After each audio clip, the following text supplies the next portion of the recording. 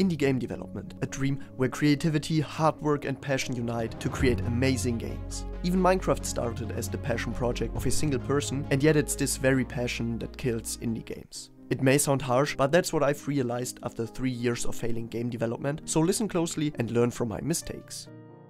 Recently I got confronted with the fact that I've already quit at least 4 projects. But what if I told you that's not why I've achieved more or less nothing in the last years? I'm sitting on those unfinished games because I used my passion for creating games completely wrong, and so might you. Think about it like this. None of us would craft the entire interior of Hogwarts just because we like putting together a bed from IKEA. So why do we think we can create the next Hollow Knight, Cuphead, or in my case Elden Ring after finishing our first Hello World debug in Java? Little exaggeration, but you get the point. We get so excited and passionate about the idea of our dream project that we forget one simple question pretty fast. Am I able to finish that project? Am I able to finish a 3D open world RPG with no experience in Unreal game development? No, but did I start a project anyways? Yes. I got exhausted and lost in the chaos of a completely overscoped project for someone who wants to get in touch with a new game engine. So I quit. And that's what blindly following my passion brought me. But how do you use that passion for creating games to actually finish your dream project?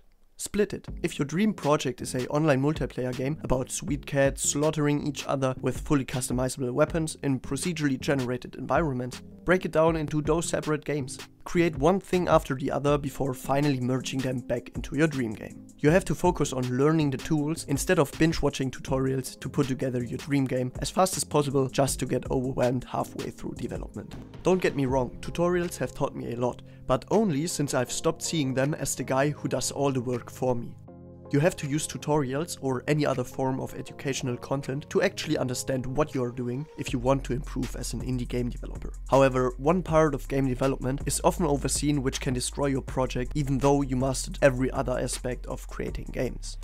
Translated into game development, that means without proper planning, your chance of failing is immensely high, since insufficient preparation and poor planning of the development process can lead to 2 major problems. Either you don't know what to do next and therefore waste hours on unimportant things, or not knowing what to leave out of your project. Especially the second problem, also known as feature creep, is turning indie game projects into overwhelming time wastes, as I've experienced with my latest project. After putting my RPG to rest, I wanted to develop a small space-themed shooter to learn how to finish and publish a game on Steam. But from devlog to devlog, I got more awesome ideas. I fell into a circle of implementing features and getting new ideas, which turned the project into something bigger than the RPG, and made it a fine addition to my collection of unfinished projects. A mistake that could have easily been prevented by planning out the game from start to finish before losing track of the initial goals and features of the project. There are uncountable applications for structuring any kind of project, but because I didn't want to invest my time into writing down the things I had in mind, I ended up wasting an entire year on a project I never wanted to create in the first place.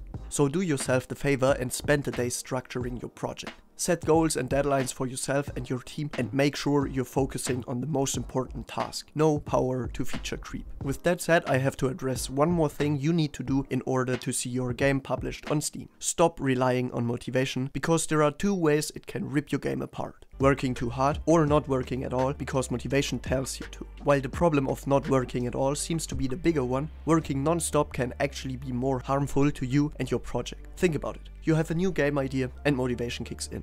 In the first month, you spend countless hours alone in front of your PC and get the first things done. 1 month later, things start to look more like work than this exciting new idea, so motivation decreases. You awake at day 62 and this time you don't feel like working on the project at all. But that's no big deal, since you've spent so much time on development during the last 2 months, right? Actually not. While you took the day off to refuel a part of the energy you lost to the motivation of binge developing your game, someone else created a AAA open world RPG in 48 hours on his toaster. So you think, I want to be as successful, but that's not possible if I spend my day doing nothing. You get negative feelings about taking a well-deserved break. This feeling builds up to a bad form of motivation, which leads to staring at your screen more and more while taking less breaks and having less fun.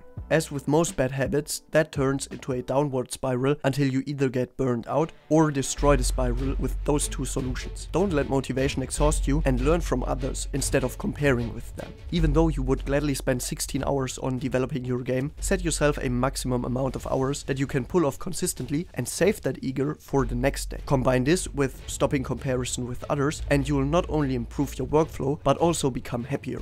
At least that's what happened to me after I applied those solutions to my YouTube journey. I started to compare my videos with better ones, but only to learn how to get there and not to get frustrated about the fact that they get thousands of views while I get hundreds. It's the perspective that makes the difference. You can either look at those videos and say, oh boy, I wish I had that many views, or you can say, well, I already tenfold my views from beginning to now, so let's learn how I can improve my content to tenfold the performance again.